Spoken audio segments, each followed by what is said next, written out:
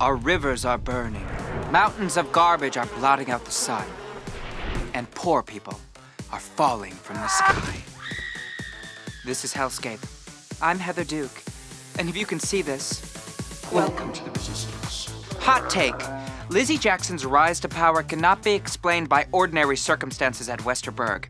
How else could an orphan with no political allies successfully orchestrate a coup d'etat and remain so curiously impervious to attack? My thinking? The fat cats gorging themselves on Iberico ham at the World Economic Forum at Davos. These usurers have been lining their pockets with the hard-earned money of ordinary people since World War II.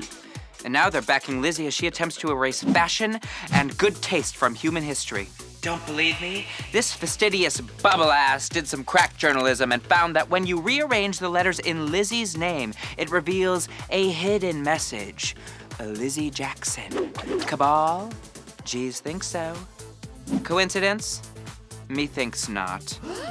The global cabal is backing Lizzie's rise to power, and it's only a matter of time until she squashes free speech and we're being dragged out of our homes in the dead of the night and forced to kill our loved ones.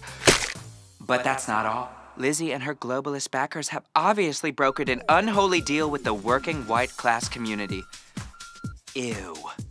Trailer Parker's self-published suicide attempt was a deliberate attempt to undermine the strength of Heather Chandler's suicide awareness brand. She is literally the Lee Harvey Oswald of brand assassination. Blind item. Where has this little creature called to? Betty Finn hasn't dared to raise her head above sea level since she tried to force-feed bigotry to the susceptible hearts and minds of Westerberg. Will she survive the fallout?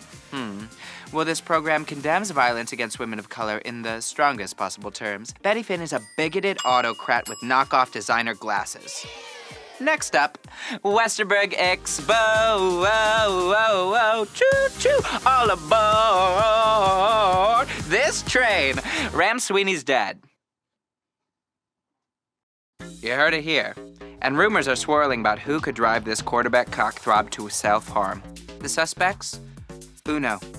Football Americana.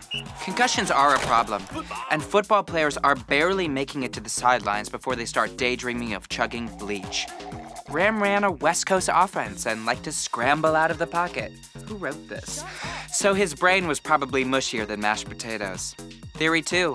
Lizzie Jackson is Sherman's marching her way through Westerberg and leaving nothing but heartbreak and carnage in her wake. And though a suicide note from Ram found in Lizzie's locker has been debunked as a harmless prank, it remains to be seen whether it was her that tricked Ram into hopping onto the USS Suicide.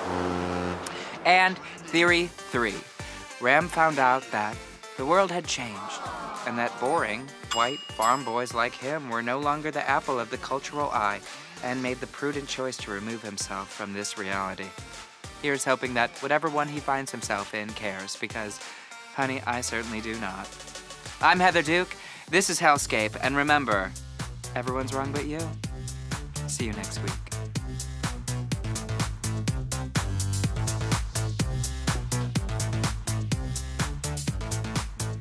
Oops. Subscribe to Paramount Network on YouTube to see more Heathers. Don't comment bad things, my mom is reading them.